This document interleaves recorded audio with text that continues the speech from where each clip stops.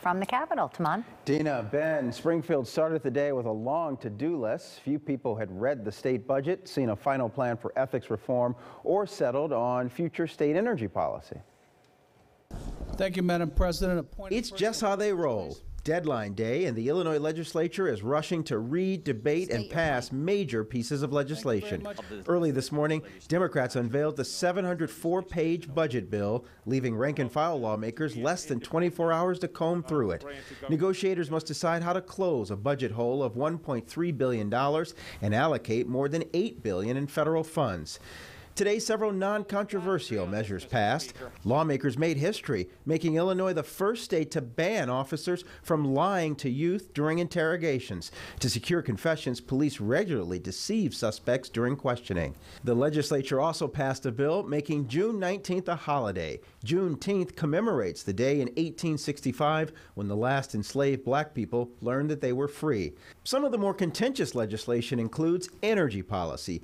Exelon and the state are trying to reach agreement about subsidies to help 3 of Exelon's nuclear plants, gun legislation requiring all legal gun owners be fingerprinted, an elected school board in Chicago. The House approved a bill that would create an all-elected board. Chicago Mayor Lori Lightfoot wants a hybrid system of elected and appointed members, and a bill that would move next year's primary election from March 15th to June 28th and make Election Day a state holiday. We're just seeing if this is something that we can adapt or adopt long term, but if not, this will be just a one-time thing.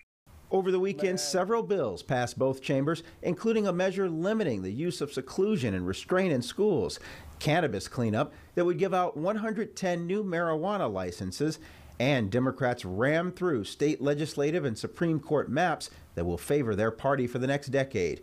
Democrats used population estimates from the American Community Survey rather than the final census figures due out in mid-August. Republicans say the map is flawed. We're chasing ourselves further down this rabbit hole where we're making data optional. Yesterday on WGN-TV Political Report, the head of a good government group called out Democrats' tactics. This whole process was the farthest from respectful and transparent that I've ever seen. All right, at this hour, we are waiting for a closer examination of the budget. The Senate right now is in executive committee looking at other matters while House members retrieve to their respective caucuses. It's going to be a long night. And as you said, just how they roll. Right. You'll have to read it last minute.